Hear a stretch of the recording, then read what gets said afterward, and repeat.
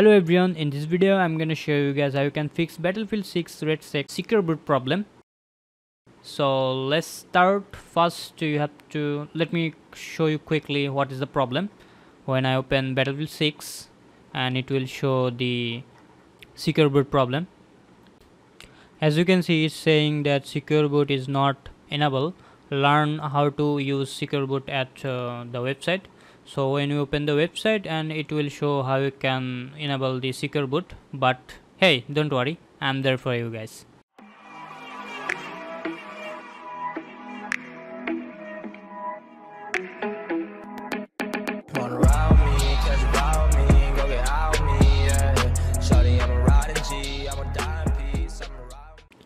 So to fix this problem, we need to restart our PC and go to the BIOS options.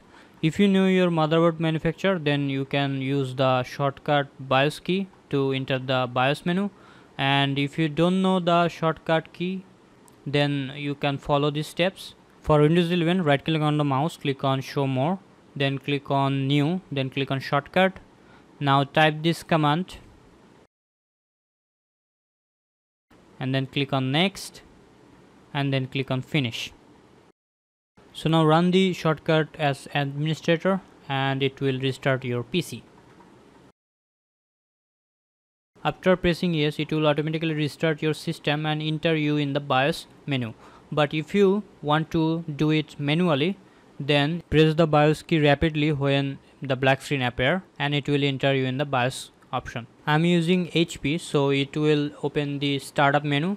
From here I can access the BIOS setup at the bottom. As you can see, press F10 to open the BIOS setup, and from this BIOS setup go to the security, then scroll down to find the SecureBoot configuration. So as you can see, here is the SecureBoot configuration. Just open it,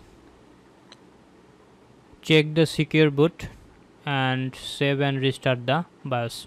You can find this SecureBoot for all manufacturer on the security section. Just search for that.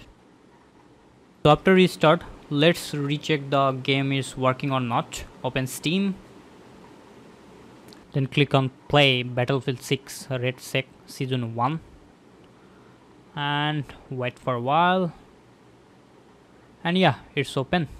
Congratulations, you successfully bypassed the SecureBoot problem. Okay, it's showing me that I need to update my graphics driver.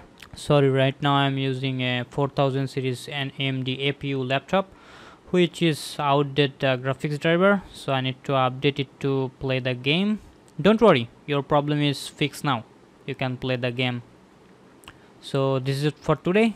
I hope it helped you a lot. If it's helpful, then hit the like button, smash the red subscribe button, and yeah, I'll catch you in my next video. Bye bye.